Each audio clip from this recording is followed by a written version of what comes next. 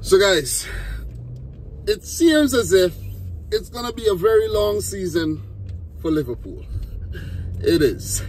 You know, there's a lot of positives to take from the game, and there's also a lot of negatives and a lot of holes that Liverpool need to fill, because that was not a good performance yesterday against a relatively new-look Chelsea team under new manager in Mauricio Pochettino, who knows the landscape of the Premier League very well.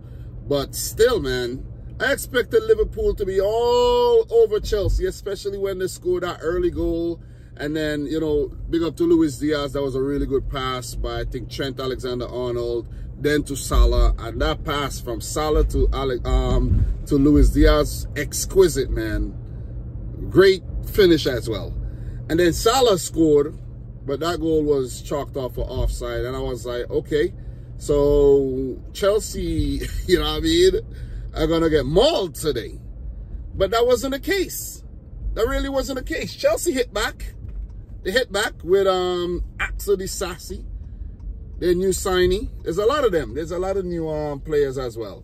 But Axel Disasi, with that very good goal, played in a centre-forward position, seeing he's a centre-back, and not very well defended by Liverpool, not well cleared.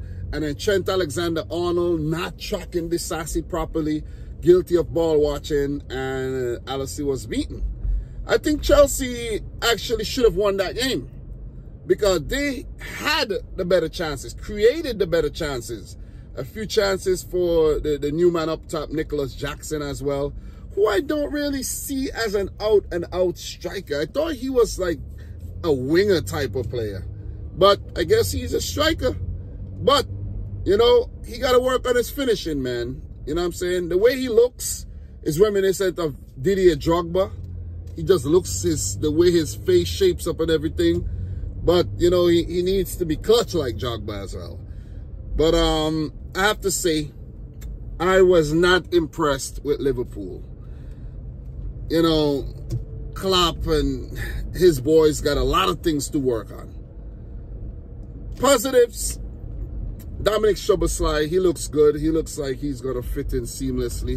Hopefully he stays fit for Liverpool. And Alexis McAllister basically played out of position. He's not a holding midfielder, really. He can play the role, but he's more comfortable when he's allowed to go forward and do his thing. So it just shows you what Liverpool are lacking. They're lacking someone in the DM position. That's why they went all out for Caicedo, and he rejected them. Of course, we know that by now. He joined Chelsea, and they're going for Romeo Lavia. But I don't know. Liverpool are going in for Lavia, but I don't think Lavia is actually their first choice, or else they would have already got him. You see what I'm saying? So Liverpool got something to work out, but in that regard, guys, I think there's capable enough players. I think Liverpool needs somebody established in that position and not a youngster. You see what I mean? So, yeah, there's players out there that Liverpool could sign up, but I guess there's some skepticism in doing so, because it's Liverpool. They want the elite, the best of the best. So I think that's a position that Liverpool has to work out, man. And I think they need someone capable. Well, they have Joe Gomez, but I think they need someone capable who could play right back and allow maybe Trent Alexander-Arnold to, you know, go into midfield. But he's not that good defensively.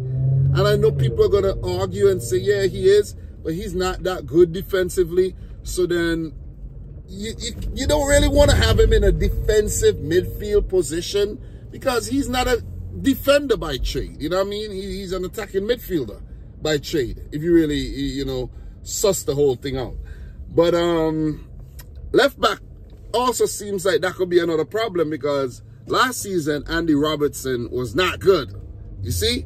And the way I saw Reece James and co just glide down the right-hand side for Chelsea and just, you know, was doing their thing, it's a cause for concern for Liverpool. Players got to step their game up. Van Dijk, Konate, these guys do not look at their best. And maybe it's very early and they need time to click.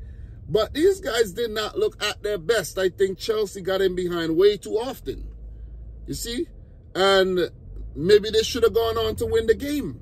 I was very impressed with Chelsea because I was thinking, this team full of youngsters, you know what I mean? A few established players in there, but still, for the most part, it's a lot of new faces, you know what I mean? Thiago Silva looks solid. Disasi, we know how good he is, plays for the French national team. You know, Reece James is back fit. He's the new captain.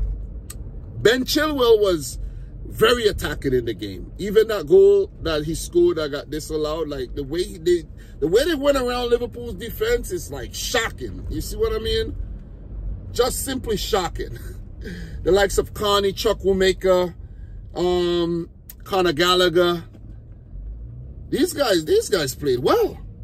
Enzo Fernandez bossed the game. You see? Raheem Sterling had some glimpses. Nicholas Jackson, we know what he did. So Chelsea would walk away from that game feeling like they won a point. And Liverpool would feel like they dropped 2. And that's another thing. Liverpool, you're already dropping points. You see what I'm saying? I expect Chelsea to drop some points. I don't think Chelsea, I am not seeing a Chelsea in the top 4 like before that game. But after what I saw with an addition of a Moises Caicedo in that midfield, oh man, this young Chelsea team could actually do something big this season. They could do something big because if you're going to play like that against Liverpool, the upcoming matches shouldn't be so, you know, challenging. Well, it's the Premier League. You never know. You really never know. But still, they should favor their chances against the upcoming opponents.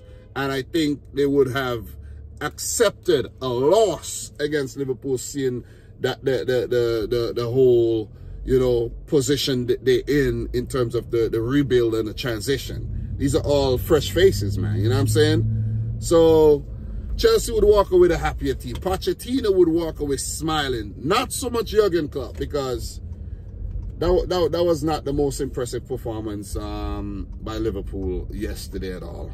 And I know a lot of Liverpool fans would actually agree with me. You know, Salah looked good in patches, but I think there were times he could have pulled the trigger. He didn't. Hit the post as well with his right foot, you know. So Diego Jota, I don't think was, you know, effective enough up top. So maybe that might have to have a rethink, you know. So all in all, man, I think Liverpool got a lot of work to do. They lost quite a bit of players, and I don't think they replaced them adequately, especially a player who would have been in the Jordan Henderson role, you see, a Fabinho role. They're looking light. Liverpool looking light. 1-1, you know, with Luis Diaz and Disasi on the score line, on the score sheet. But I think, I actually think Chelsea should have walked away with all 3 points. You know what I mean? So let me just see if I get some stats from the game. Chelsea-Liverpool 1-1. I just need to check some stats, man. But I don't know. Okay. Just had to wait. In terms of the stats, Liverpool had 35% of the ball. This is uncharacteristic of Liverpool. 35%. Chelsea with 10 shots, 4 on target. Liverpool with 13 shots, 1 on target. The only shot on target was that goal by Luis Diaz. That was not a great performance. Pass accuracy of 79%. 377 passes. What is going on here? What is going on? Chelsea, 698 passes with an 87% pass accuracy. You got to give it to Mauricio Pochettino for the work that he's done in such a short time with this Chelsea team. This is crazy. Wow. I'm impressed. I'm really, really impressed with Chelsea. And that is not something I thought I would have been saying right now. That is not something I thought I would have been saying right now. Because, look, I know it's Liverpool, Chelsea's, you know, the result is what we come to expect. Draws. Last 2 games, 0-0 draws. Well, last 4 games, were 0-0 draws. Last 6 games have all been draws after 90 minutes, after regulation time. So it's what we come to expect when these teams meet. But the amount of outgoings that went down at Chelsea, I expected a weaker display, but we saw something totally different, man. So you got to give it up to Chelsea, though. You definitely got to give it up to them. So look, we must move on. Let's move on. You can't use one game and judge what the entire season will look like. So Liverpool know what they need to work on. Chelsea, they would continue to progress. Who knows? Maybe they'll get worse. I don't know. But the next game is coming up against West Ham United, and that's an away game. And another thing, they played well at Stamford Bridge, and that has not been the case recently, where I don't think they've won a game recently at home. And they do have Luton Town, newly promoted, AFC Wimbledon in the EFL Cup second round, Nottingham Forest, Bournemouth, Aston Villa, Fulham, Burnley, and then Arsenal. So Chelsea has a bunch of fixtures where they could go on a maddening run. So it's all up to them. You see what I mean? It's all up to them. If they go out there, apply themselves, and execute their plans down to a T and win these games, or don't drop too many points, Chelsea, let's say by middle October, when they meet Arsenal, would be top 4, would be in a very, very good position. In terms of Liverpool, and I think that might actually end up being the case, you know, if they handle business. You got to handle business. Liverpool, on the other hand, let's see their fixture list. So, I don't know why this thing is doing that. I need to see the fixture list, and it's taking me back to the game. I don't know. Come on, man. Come on. Stop doing that to me. I don't know why. Okay. So, Liverpool's next game is against Bournemouth. Then they do have a tough one up on Tyneside against Newcastle. Then they have Aston Villa. You know, when they meet Aston Villa, anything could happen. But Liverpool should fancy their chances against Villa. They do have Wolves on the road, West Ham, Spurs on the road, Brighton could be a problem, Everton. So Liverpool, I do think, have a goodish fixture list as well. So they too should, you know, look to capitalize on that. But who knows if that's going to be the case. Liverpool looking shaky. Chelsea looking solid, in my opinion. Let's see what the future holds, though. But I just wanted to talk a little bit about this game. Didn't want it to just, you know, happen and I don't say anything. I do have a lot of Liverpool subscribers on the channel. And I know you guys are actually, you know, waiting to hear what I have to say. So maybe a little later on, if I do have some time after the Man United game, I'll try to do a live stream, but I haven't done a live stream since I came back as yet. Still a few things to work out, but I do have to talk about the first week of Premier League football. So guys, I'm your boy Dominic Rich. Let me know if I miss anything in the comment section down below, any major talking points that I could have touched on. You know, maybe some things happened and I didn't really, you know, touch on them properly. But I'm only one guy and I'm just going straight off the top, man. You know what I'm saying? So there's a lot of new rules, a lot of things, you know what I mean, in terms of extra time and all that kind of stuff that we could get into, though. But yeah. And I'm just seeing something that Liverpool might be closing in on Romeo Lavia as well. So we talk about that when that happens, though. So guys, thanks for watching. Subscribe if you're new. Let me know your thoughts down below. Like the video if you haven't yet done so. And from your boy Dom, this is Dominic Rich FC. Until next time, peace out. Rich. Squad. Peace.